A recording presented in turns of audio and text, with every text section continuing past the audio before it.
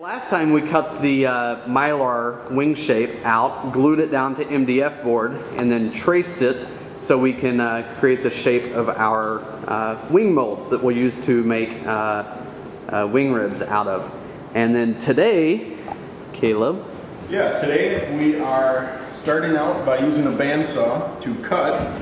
We've got our lines traced on here. So we do a rough cut with the bandsaw, get it to within maybe a 1/4 inch of the line. Then what we're going to do is we're going to use a sander to sand right up to the line. But what we're also going to do is, instead of sanding it 90 degrees to the surface, it's not going to be a nice straight corner. It's actually going to be set back a little bit. So along the edge here, it's actually going to be angled in. And what that's going to let us do is we're going to use these forms to bend aluminum around them to make our ribs. But if it's just 90 degrees, aluminum metal always wants to spring back a little bit. So what we're going to have to do is actually bend it to about 95 degrees. And then when it springs back a little bit, it'll be right at that nice clean 90. So we've got our first one kind of rough cut out. We'll touch it up a little bit. We'll go do the other ones and then we'll start sanding. Okay, so we're getting ready to sand down that 5-degree pitch on our first leading edge. And the problem is to get that 5-degree pitch, it's really hard to tell, what's 5 or 6 degrees. So Caleb and I used technology. There it is. Our two smartphones, my iPhone and his, something else. But what we did is we calibrated it there, just right on top. In fact, I'll do it again. So calibrate it there, and then we pulled it down here to see what the pitch is. And we're both getting about the same. I'm actually getting a little... I'm getting 3.4 and you're getting 3 or 4, so that's the pitch. So we want to get about 5 or 6, right? Right.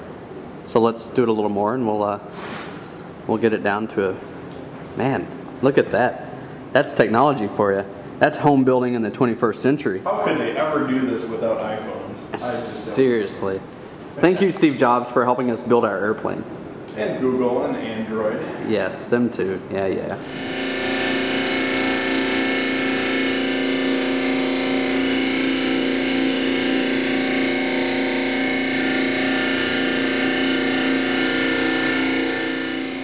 So we finished sanding out, that 5-degree, angle, which you might be able to see it there. We finished sanding out, and we got our right wing, which flanges away from the fuselage. However, what we didn't realize was we marked the same side for the left wing, which means if you, sand it the other way, you actually need a line on the other side. So what we had to do, since we didn't flip the Mylar over, note to self, we'll do that next time, we actually traced around this one onto the back side of our second wing. So now we have it on this side, and we can use that to sand away for the left wing. But now, since you don't want to bend metal over a sharp edge because it will actually crack, we have this little, what do you call it? Router. A little router, little edge. Get it down to a, what was it, 1/8 radius? 16th. A 16th radius, which is the same as a 1/8 drill bit. So we just basically want to round off that corner, so when you bend metal around it, it's got a round edge, not a real sharp edge.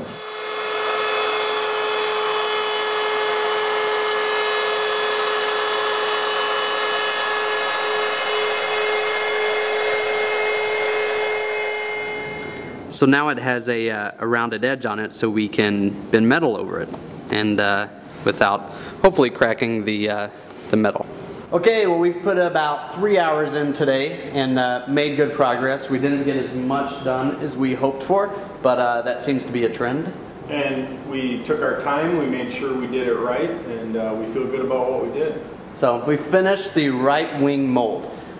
We cut it out, sanded it down, even got the edge routed. The little edge softened out so we can bend metal. So it's completely done. Next time we'll do the left wing, and I really enjoyed the sanding part today. That was my favorite. I've never worked with a disc sander, so that was fun.